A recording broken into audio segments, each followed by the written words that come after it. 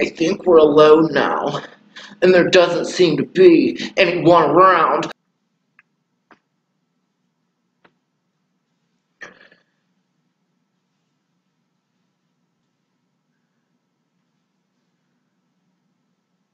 Hello everyone, it's me, and one thing that I like to do is push myself with fashion, and this is a little bit of a touchy subject because I have had eating disorders on both sides of the spectrum. In fact, when I was around 16, they put me on antipsychotic medication whose sole purpose was to target and treat body dysmorphic disorder. Well, I took them for about a week, and then I was like, oh my god, I'm fucking hot. I can stop the medication now. So I like to push myself when it comes to fashion and go outside of my comfort zone. So last summer, I had decided that I was going to get a new swimsuit, or as guys like to call them, swim trunks. Now, I do have body issues, so this might come as a shock to all of you, but this is what I got.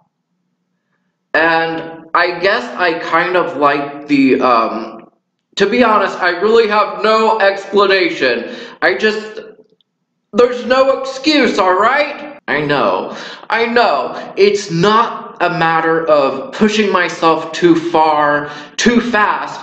It's just, I thought it was cool, and, you know, I wanted to try something new, and I wanted to be that guy. And as it turns out, I did not wear them last year after all. Once I had got them home, I just thought it wasn't really me, and I kind of just thought that it was more like something you would wear on vacation at a resort somewhere than something that I would just wear whenever I go to the beach or the pool. Also, when I bought these, I did not try them on. I just went to the pile of swimsuits, kind of held them up and said, yeah, that'll fit. I bought them and took them home. So because I didn't wear them after all, they have mainly just been in my closet, but I was looking at them a while back, and call it me being naive, but it's the strangest thing. There is this weird fabric piece inside.